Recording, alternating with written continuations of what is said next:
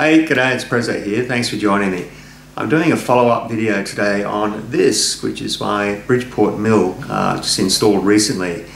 And it was truly surprising the number of people who either owned a Bridgeport and were totally in love with it or wanted to own a Bridgeport. I had no idea there was so much love out there for these machines. And what I thought would be interesting is to run you through the budget that I worked on when I bought this machine. And I guess there'd be a lot of people in a similar position to me that truly want to own one of these, but then worry about, how much does it cost? So I've broken it down and I've got some figures that you might find interesting. Now just bear in mind, I live in Australia and we're talking Australian dollars here, which are at the moment worth about 65 US cents. So if you're looking at this from overseas and wondering why it all seems so expensive, well, that's why. Anyway, let's drill down into the figures and just see how it all breaks down. Now, when I finally made the decision to buy one of these things, I started looking around on eBay to begin with, and I found that there were a few machines available in Australia, but you need to keep in mind that I live in Queensland. Most of the machinery that gets sold is either in Melbourne or Sydney or Adelaide. So we're talking 1,500, 1,600 kilometres away. And with the lockdown conditions and the travel restrictions, it meant that there was no way I was going to be able to get to see the machine in person. So I had to rely on the vendor taking photographs for me, and I inspected the photographs very closely. I was trying to narrow down my search to a machine that had as little wear on it as possible. The website that I went to was called Machines For You, and they're like a clearinghouse for industrial machinery. But the actual vendor was a company called Newmac Machinery. Now the list price for this particular mill was $4,500 Australian.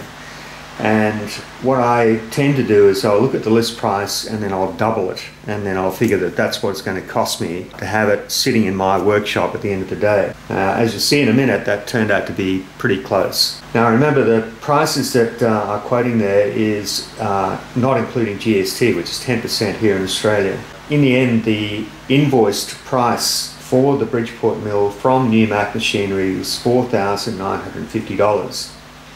Now, I also inquired about getting a horizontal attachment for this milling machine because I have a number of side and face cutters and slitting saws that I wanted to be able to use. Now the vendor happened to have one sitting on the shelf, and he listed a price of $200 or $220 including GST, and I decided to purchase that as well. Now the freight, this is the killer, right? Getting a machine like this from south part of Australia right up to where I live on the Sunshine Coast, that was quoted at $495 including GST to get it from Melbourne to Brisbane, which is my nearest capital city. So all up, the subtotal from Newmac Machinery was $5,665, and that landed the machine in Rockley in Brisbane. So I paid that price and I got the machine to Brisbane, and then I had to negotiate to get a crane truck to bring it the rest of the way.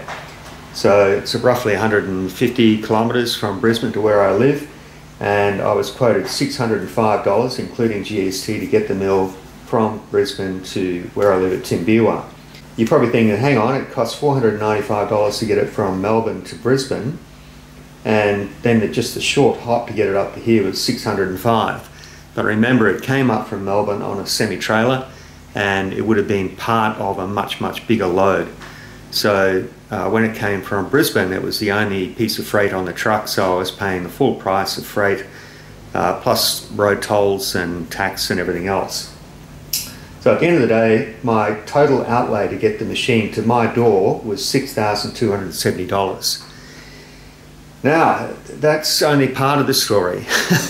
And the rest of the budget ended up going on tooling, new R8 tooling for the machine, and a rotary phase converter. Now I'll look at the rotary phase converter in a minute. Before I could even use the machine, I needed tooling for it. Now my old milling machine was all Morse taper 3, so I had all of my collet chucks and boring head and side and face cutter arbor were all Morse taper 3, and it wasn't going to work with this machine. So let's let's take a look at what I bought and we'll break down the costs for the tooling. This is nearly all of the R8 tooling I had to buy for the mill. There's one item still to come. But I thought I'd run you through what I bought and the costs for those as well. Now, I already had ER40 collets and ER25 collets, so I needed chucks for both of those. The ER40 collet was $74 and the ER25 was $75. Go figure, I don't get it. Anyway, that was what I paid. This is a stub milling arbor. I've got a number of involute gear cutters and side and face cutters, and with the horizontal attachment that you've already seen, I can run those attached to the quill, and that particular item there was $106. I already had this boring head, and luckily these arbors just screw on to the boring head itself, so that particular unit was $145. Got a feeling that one came from the USA, which would account for its high cost. Also have a number of number 3 and number 2 drill bits, that is Morse taper. So I needed an adapter that went from number 3 Morse taper to R8. And that was the cheapest unit at $29. Also got a 16mm keyless chuck for smaller drill bits and center drill bits and spotting drills and so on. That one worked out to $85.34. Now the item that hasn't yet turned up is an arbor for a shell mill. So this style of thing here, I've got 2 different heads and they just simply attach to that arbor there. But this is the number 3 Morse taper.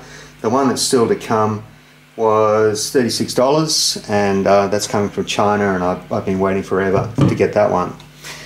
But that's the tooling that I've got, and no doubt I'll pick up some more along the way, but that's enough to get me going with nearly all of the tooling I already have. Now, one of the great things about having a Bridgeport is the way you can articulate the head on these machines, so it can be tilted and pivoted into all sorts of different configurations, but at some point you will want to be able to return that head to being truly vertical to the table or to the vise.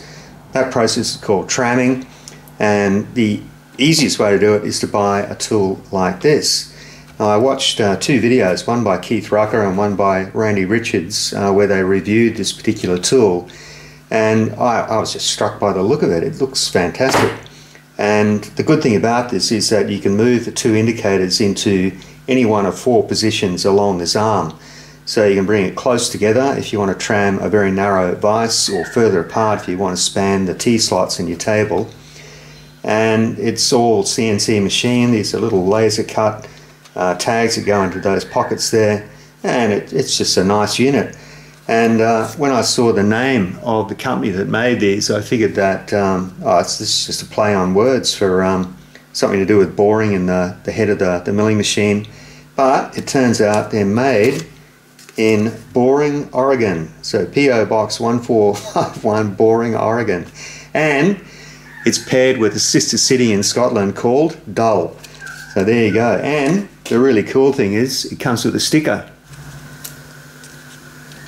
Come on, Mark, get it straight.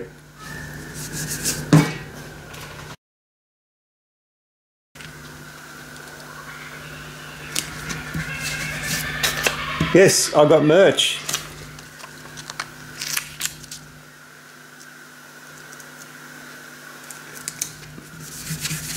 So there you go, that's the beginning of my sticker wall. Big thanks to Craig down at Craig's Workshop in Tasmania. Check out his channel, he does some awesome work. And that's an outline drawing of his beautiful little PAL mill. Already trammed ahead using this, and it was a piece of cake basically. Now that particular unit wasn't cheap, mainly because it came from the USA and I had to pay the shipping on it, but that worked out to $257.27. So all up, the total cost of all of the tooling came to $810.31. But that gives me the capability now to use all my existing tools in this particular mill. Okay, so we need to talk about electricity. This machine, as I said, is 415 volts, 3-phase. My power supply in the workshop here is 240 volts, single phase. Now there were a number of options that I could have gone with when I bought the machine. One option would have been to have the motor rewound from 415 volts to 240 volts, 3-phase, and then use a variable frequency drive for the main motor on the head. But there's a complication. There's a coolant pump in the bottom of the machine, which I've pulled out here at the moment, and then there's also the motor for the X-axis power feed. Now this one here is 3-phase. It's got, on the motor plate, it's got a number of voltages. I don't know how it's wired, but I'm assuming it's wired up so that it would operate from 415 volts 3-phase. The motor in the X-axis power feed is 110 volts 3-phase, and there's a transformer around the side here which supplies the power for the X-axis motor. If I was to convert this using a variable frequency drive, that's only going to work for the head, and the other two motors then are going to be left on their own. Another option was to purchase a thing called a boosted VSD. Now there's a company in Melbourne that I ended up using called ASA Industry, and they supplied a unit which was basically a transformer which went from 240 volt single phase to 415 volt single phase, and then it had a variable speed drive that piggybacked onto the transformer, and that gave you the 415 volts 3-phase. It was an expensive unit, around about $1,000 plus shipping, and the representative I spoke to talked me out of getting that unit.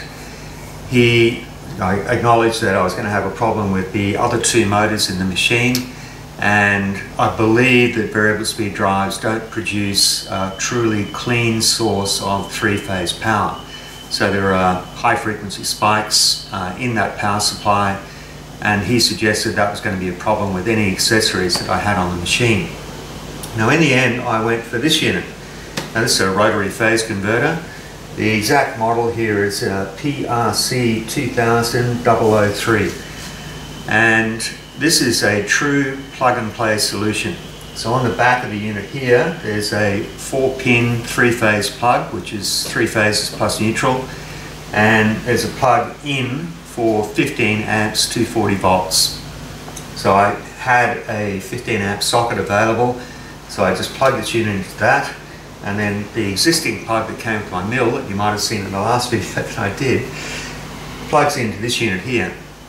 And I just switch this unit on, and then the machine operates exactly as it would have if it was still connected to its 3-phase supply.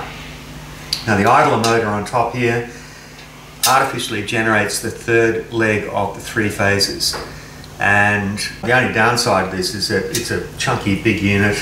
The motor is a little bit noisy, but it's running in the background, so you tend not to notice it. And it's just a green start button on the front here, so if I press that, I've got to hold that in long enough for this motor to get up to speed. I'll have to stop that again. I was warned about this. You've actually got to physically hold it in for this unit to come up to speed. So that's it. That motor will just sit there idling away. It's not consuming any power other than to keep it running, so it's not under load, and as such these types of motors, when they're operating at normal running speed, they consume very little current. It's only when you actually load them up that they start to use a lot of energy. So that's the way I went with this. It's not a cheap unit though. To get this up here to my door was $2,365. And you're probably reeling in shock at this time and saying, well gee, that's almost half the cost of the mill. But like I said, it's a plug-and-play solution.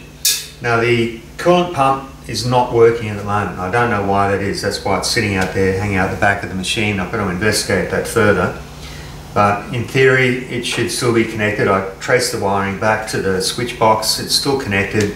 So either it's seized, the impeller is seized, or there's something else going on which I'll need to investigate. But let's go and look at the X-axis power feed, because that does work. So the rotary phase converter is running there now, and there's our power feed. So that all works exactly as it's intended to, and I didn't have to mess with any wiring to get this running. So with the main switch panel here, all the contactors still work. I can switch on, contactor clicks in, and then I can use the forward reverse switch on the head of the machine to run that. So let's have a look at that. So that's it working there. And the variable speed drive still works, and it sounds to me like it's in fairly good condition. Now I've got nothing to compare this to, so anybody out there who owns a Bridgeport might already say, well that's worn out, you need to investigate that, but to me it sounds okay. So let's just try that.